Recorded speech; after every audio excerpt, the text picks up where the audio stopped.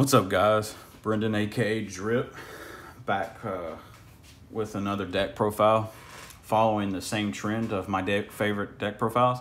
Sadly, I know I haven't done the Thunder Dragon because Thunder Dragon actually places like first on my favorites, along with Galaxy Eyes and Blue Eyes, because they're all tied for first. They don't have an advantage on either on each other because I just love them all that much. But I haven't done it yet because I'm still waiting on the Thunder Dragon Lures from Edco to come in the mail. It's been a month and a half, but it's whatever. Ugh, it's annoying. But with that being said, I'd go ahead and felt like I'd do another deck profile that I like right up there on one of the top decks I like playing because it's just fun, and that is Danger Darkworld, as you can see in the title. This deck is super explosive, and the build that we got, I feel, in my opinion, is the most competitive. Yeah, it can probably have a little tweaks here and there, but this one, my side deck and extra deck allows me to go first or second. Yes, our build is mainly going second because there's not very many going second decks, and a lot of decks right now like to go first. So you allow them to go first, you break their board OTK, they're going to be like, okay, this is an OTK-based deck, it's Darkworld. Everybody knows Darkworld's an OTK-based deck, let's make them go first. Well, you make me go first, I'm already sided in stuff to beat you going first because I want to make a board that Darkworld shouldn't make, honestly. And as I'll show you, I won't show you the combo because I want this video to get 15 likes.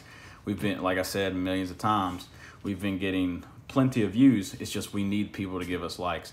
In order to show the combo video, I want this video to get 15 likes. That's our goals on our videos. It's 15 likes right now until we meet 15 likes. Once I know we get 15 likes, we can go from there. But with that being said, let's go ahead and get straight into the deck profile. I'll explain stuff as I go. Starting it off with our Dark Worlds, we got 3 Grapha. Grapha's just gross. Do not play less than 3.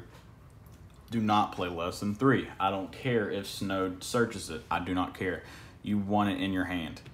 This card does everything for you. It helps break boards, and he refills your hand at the same time.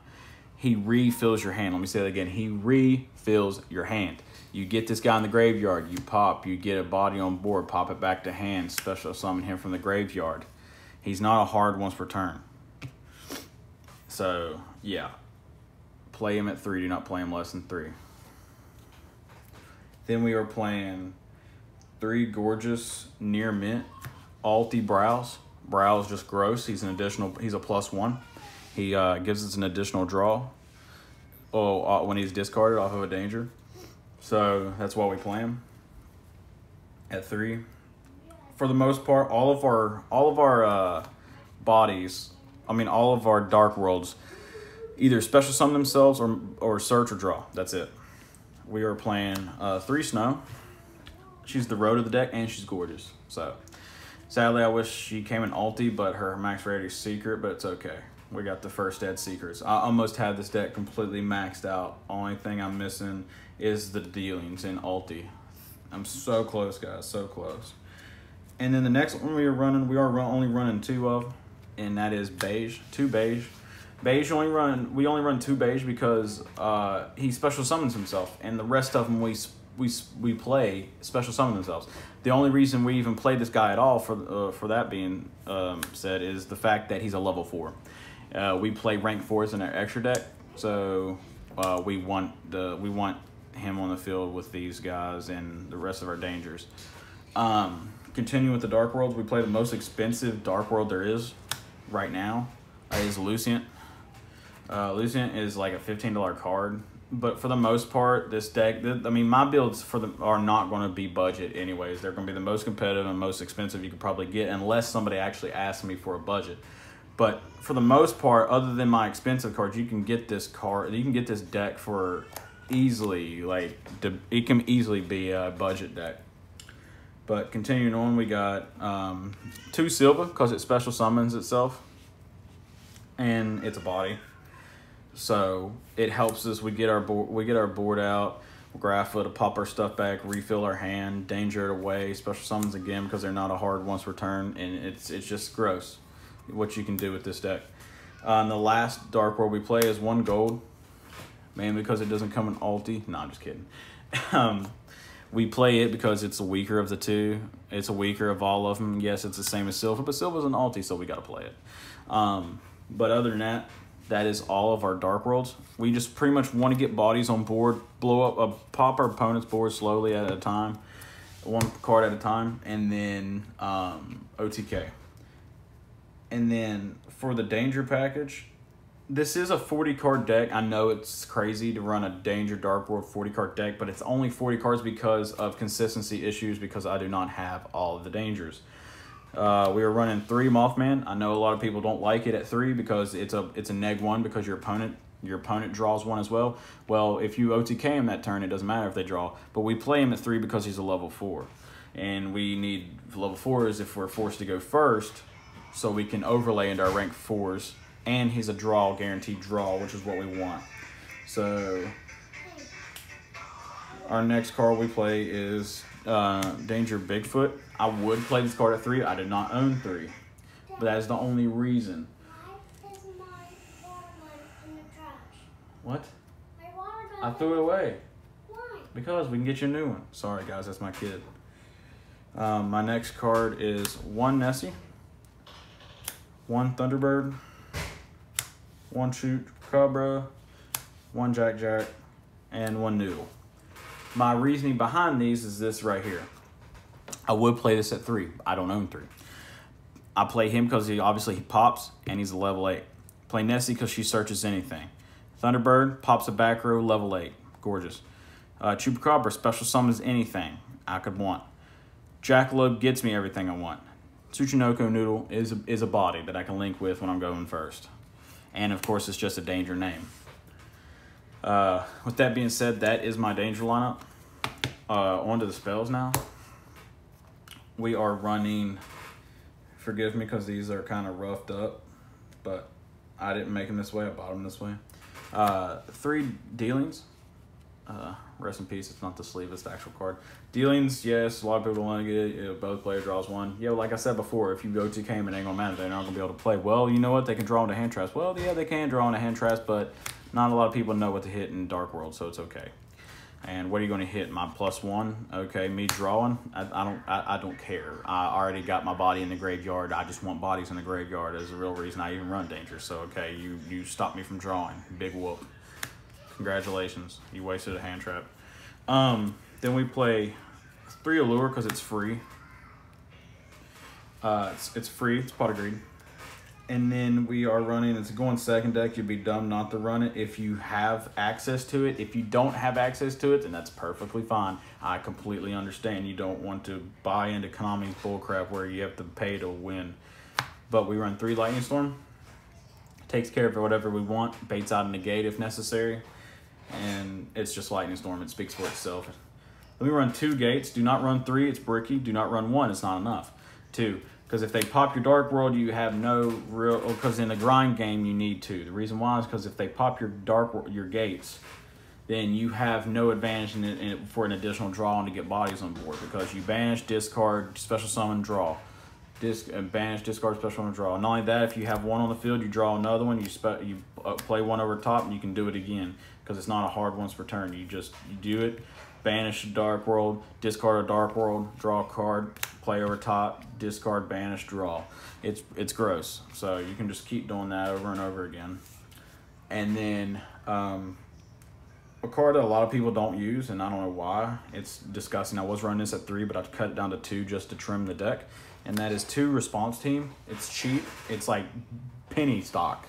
And you can normal summon a Mothman because this deck doesn't need a normal summon.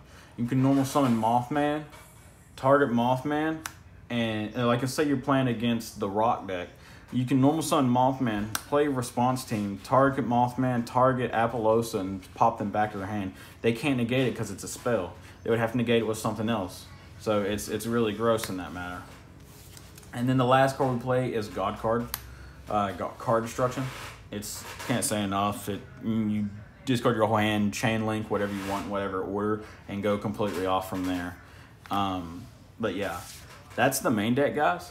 Let's go ahead and get into the extra deck where it gets really spicy, because a lot of people are going to be like, how are you running this? How are you running that? How are you going to summon this? How are you going to summon that? Well, It all gets explained in the side deck, I promise. The first card we play is Masquerena. We're going to start off with the links. Masquerena is just Masquerena, so that's why. It's can't say enough. And then next is Apollosa, Bow the Goddess, because going first, we need her if we can make her, because she gives us negates and she gives us a purpose to go first. Then we got the Nightmare package. We got Phoenix and Unicorn, because you run an IP, you might as well run Unicorn. And then next we are running Union Carrier. Yes, we are running the Buster Lock. Yes, we are, because we're degenerate and we're stupid like that. But it's okay. And now the real saucy card that we run in our extra deck is Galatea, the Orcish. Automation, whatever her name is. I'll tell you guys. Well, I'm not going to tell you guys, because I want y'all to like the video, get us to 15, and I'll show you how. And now for the fusions, we only run 2. Actually, no, I take that back. We are running one more Link monster, but ignore it. It is Mech Knight Avermax. This is not Avermax. This is actually Curious. Ignore it and pretend it's a Curious, because it is a Curious. Ignore it. I just couldn't find my Curious in my binder before making this video, and I wanted to make this video and get it out to you guys. Now on to the fusion. We play 2 fusions, and people are gonna be like, "What the heck?" Yeah. I play this card in my Dark Worlds. I play Darklaw and Anki. You'll see in the side deck we play Mass Change 2, and our entire deck's dark. You make Anki when it gets close to time, and you want to poke for 16 directly, no matter what they have on field. This is pretty much our version of Sky Striker Hayate, because it can attack directly. And then Darklaw, because it's a blowout card against most decks.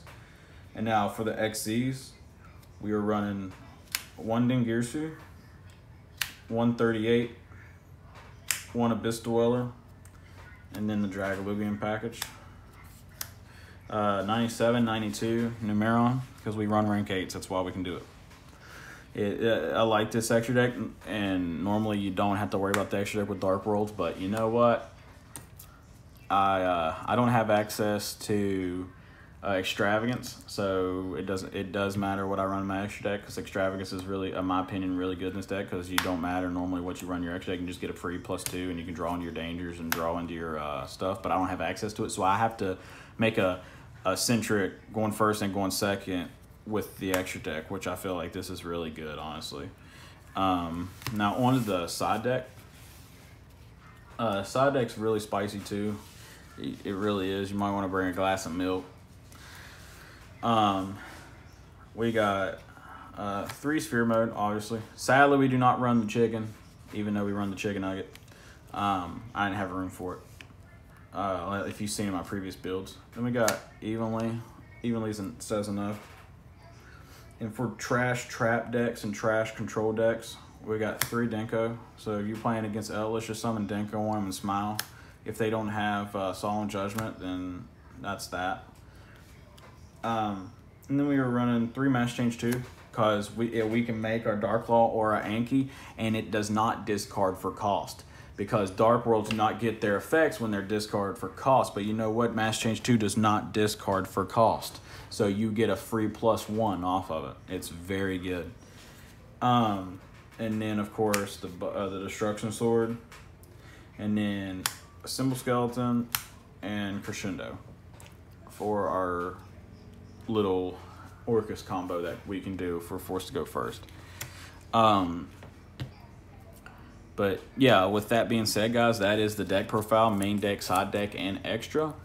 If you would please comment what you guys think of the deck, how you think about anything really. Well, if you like it, you don't like it, how's your day going? What are you running competitively this season? What's your favorite deck that I've made so far? What would you like me to make next? I know someone commented wanting us to make an Ancient Gear deck. We are actually working on that as we speak. And we can have that out soon. So we listen to you guys. We read your comments. It's not guaranteed that we'll make your the deck profile, but we'll do our very best to make it. But with that being said, please like, comment, and subscribe. if you haven't already, and become part of the DDD fam. And with that being said, you guys stay safe with the coronavirus and everything that's going on. And you take care. You have a wonderful day.